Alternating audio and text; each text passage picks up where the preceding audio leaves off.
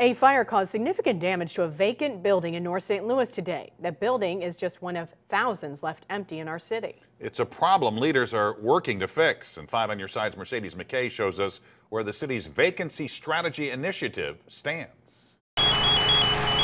Behind the flashing lights and broken window, there's a deeper problem to the smoke that came from this building on St. Louis Avenue Tuesday morning. No one wants to live next to a vacant building. There are all sorts of risks, dangers, and problems. St. Louis firefighters seeing those dangers firsthand after flames took over 2 empty properties, all because someone was trying to stay warm. Vacancy affects everyone, whether it's on your block or just in the region. That's why Tom Nagel with the city's Community Development Administration says there's a huge initiative to tackle this issue, and it's only gaining more momentum since the launch of their website, where you can find vacant buildings and see who's responsible for it. We want to go further with the data.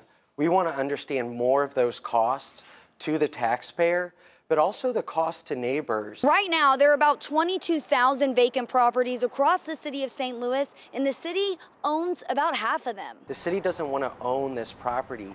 People in neighborhoods want to live next to neighbors and not vacant buildings. That's why the city launched the Vacancy Strategy Initiative in August, working on selling those properties to responsible landowners and holding those non-responsible landowners accountable, all while creating a priority index for how to use city funds. Some buildings really need to just come down yesterday. Some buildings are beautiful and have great bones. Well, upgrading the vacancy website and crafting new policies and legislation is also in the works. City leaders want to preserve the best of St. Louis. This is a huge opportunity for the city, residents, and institutions to work together. Mercedes McKay, 5 on Your Side.